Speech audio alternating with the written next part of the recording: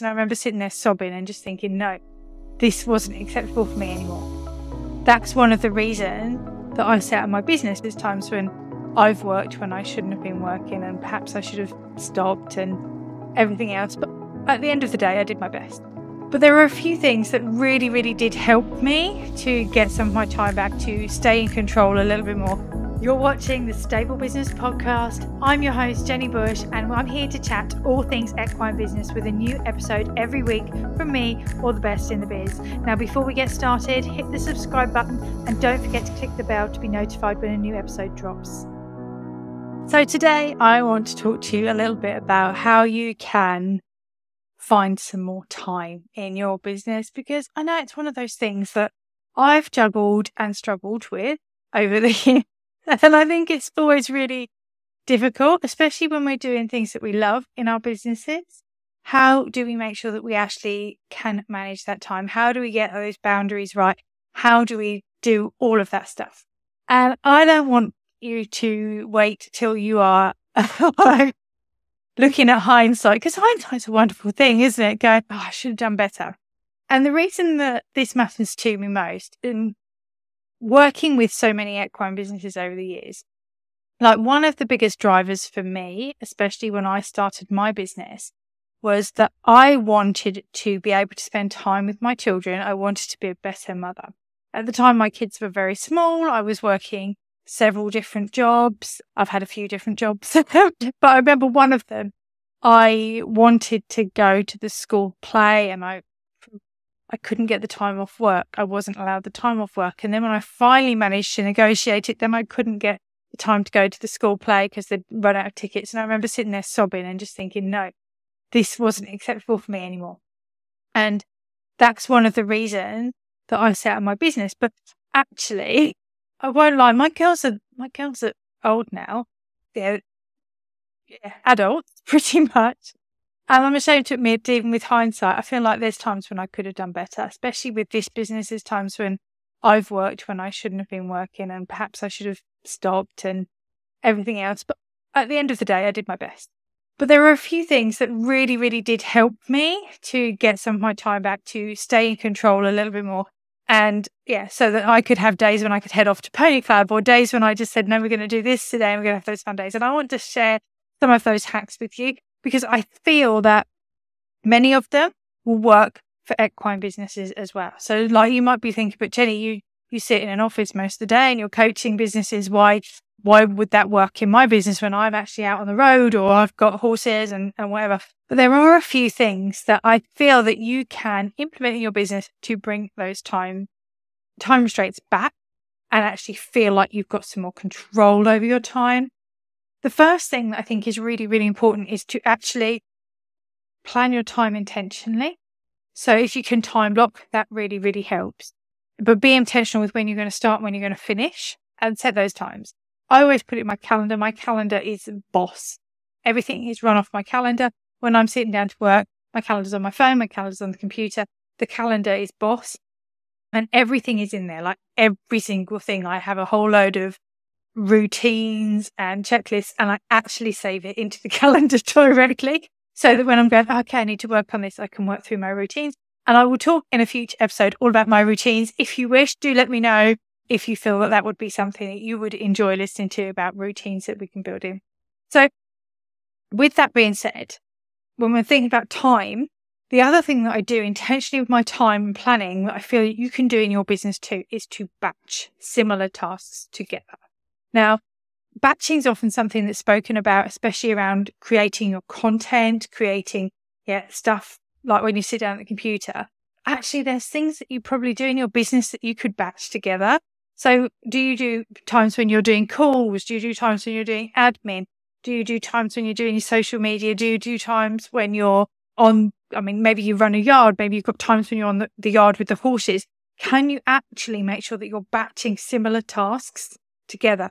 Rather than going, I'm going to do 30 minutes of horses, then I'm going to come in, then I'm going to answer my emails, then I'm going to go out and then I'm going to teach a lesson, or however it works with you, depending on what your business is. Like, what could you do in terms of batching? When you look at things, can you batch things together? It's almost like if you were traveling to different places, you try and batch all the appointments that are in that same space together. can you do the same with everything else? So have a look at everything that's in your diary, everything that you do, write it all down and just think, how can I avoid switching tasks too often? Because every time we switch tasks, it changes. So yeah, think about that and look at those. So yeah, have those zones. So sometimes it could be a case of batching it in terms of a zone. So you could have office tasks, on the road tasks, anywhere tasks, home tasks, and you could batch them in zones, or batch them in terms of what the actual tasks are. So like, I actually like to batch all my emails together, write all my emails together. I also like to batch all my podcasts together, but sometimes it doesn't happen. Like in the case of this one, not happening. But if you can, it makes it so much easier because you're not then switching from task to task to task, which will actually help you to stay more productive. It will keep your brain focused, and yeah, it just will save you a lot of time because you're not jumping from task to task. So number one is batching. The second thing that I want to talk about that I feel that you can implement really quickly and easily and save some time on is to actually create yourself a series of templates or automations that you can have done and they work for you. So what do I mean by that? So anything that's repetitive.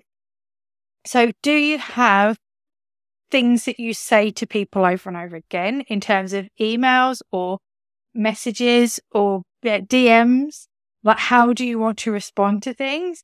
If you can have those all written down and then you have a look at all those repetitive tasks and think, how can I make this simpler? How can I make this easy? So I like to create templates, and in some email servers and some email software, you have to look, depends on what you use, but you have the opportunity to use drafts and save them as templates. So actually you can just, when you're replying to somebody, just pull up a template and then edit it. And then, then you're keeping it consistent as well, but it saves me masses of time. The other ways you could do this is just look at those automated, or those tasks that you're doing, those repetitive tasks, and say, is there any other way to automate this? There are tools online like Zapier. I think it's called Zapier. I call it Zapier. It might be Zapier, but I call it Zapier, which help to connect different programs. So when something happens here, it then pings a Zap. That's the way I like to, and the Zap bridges it, and then that goes into something else. So for example, I use Zapier. So when somebody joins my Facebook group, I put their details into a spreadsheet. The spreadsheet then automatically adds it to my mailing list if they've agreed to sign up to the mailing list. And then the mailing list automatically sends the email. So I only do one thing, which is just add them to the spreadsheet, and the rest is done. It could even be a case of like tracking your daily income. So I have a Zap again that works between Stripe and PayPal. And then it puts them all onto a sheet as the payments come in, and I can automatically look and see how much money I've made this week or month. There's so many ways that you can actually automate tasks. And it could even be something manually that you could automate and just make it a bit easier. But we don't know how to save the time unless we're actually taking time out to have a look at this stuff. So this is why it's really important to write down all the things that you're doing that are repetitive and where can you save time around that.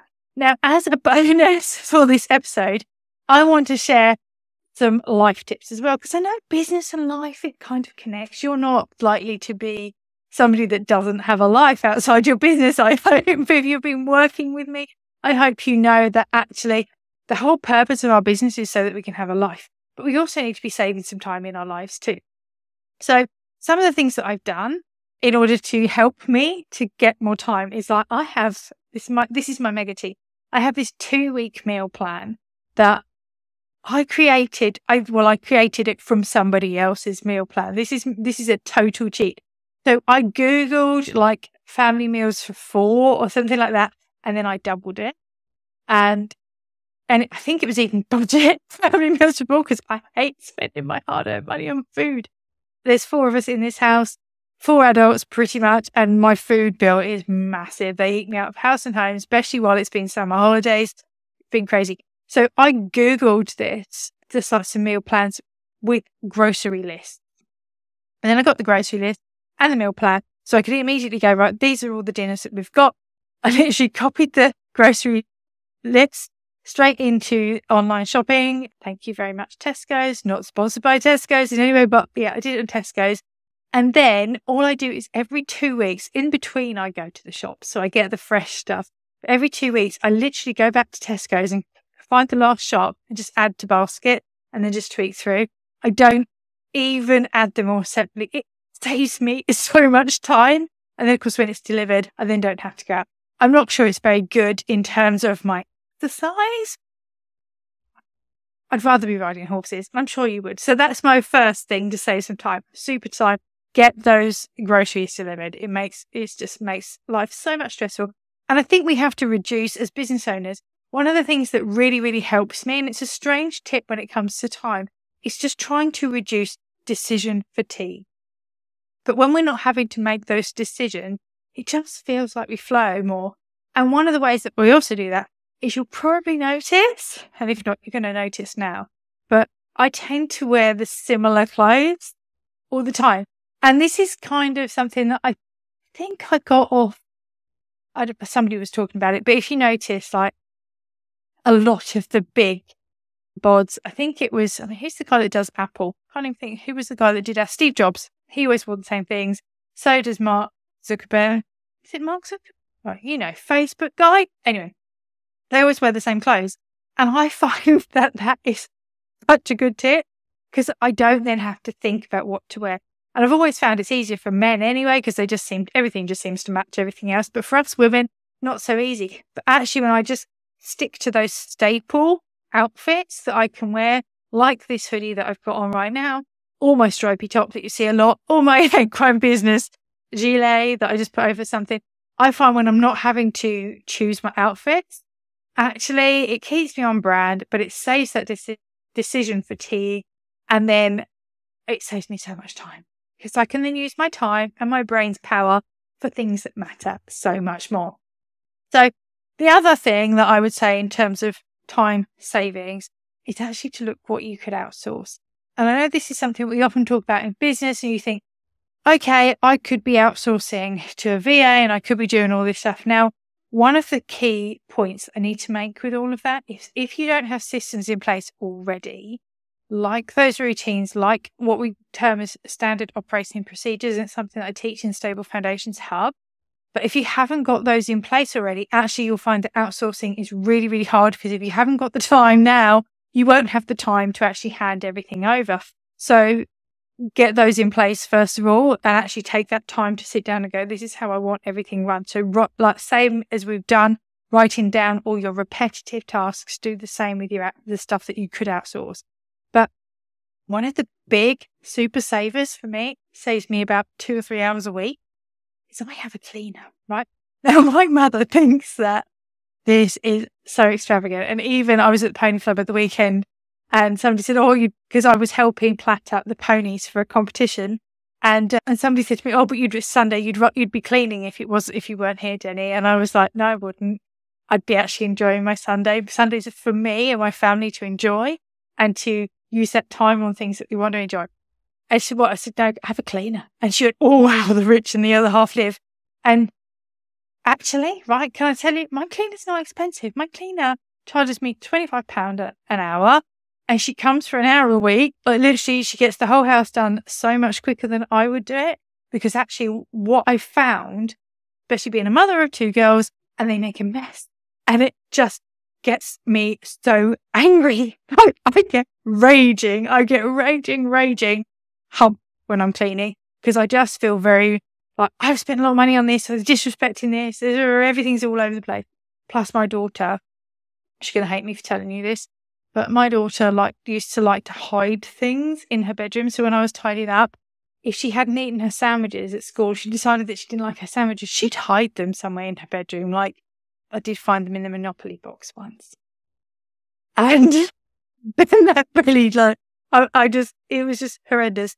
So now, for my own mental well-being, I have a cleaner, and she comes every single week, and it's the best outsourcing that I've ever done, because now that time I'm focusing on things that matter in my like moving my business forward to make more money, but also it means that I've got 2-3 hours extra time that I can devote to my family, my children, my lovely husband, and so on. So they're my top time-saving tips I think you could be able to incorporate into your business. I would love to know which one of these you found as an aha. If you've had any like, oh, that's genius moments. I'm not sure any of that is genius, but hopefully it's helped you to go, I could recover some time, because it's your most valuable asset. So are you using it wisely? Are you using it on things that are going to create you more wealth? Or are you just wasting it and dwindling it away? So I hope this helped you. I look forward to hearing what you felt of this. Do head up. I don't know. Do head over to Instagram and find me at Equine Business Assistant. Let me know. Screenshot, share that you've watched it. Tag me and let me know what one tip you're going to take away. Or if you've got any tips that you think I should add to this or that you could share with other business owners, I'd be really excited to hear those too. So thanks for joining me, and till next time, I'll catch you later.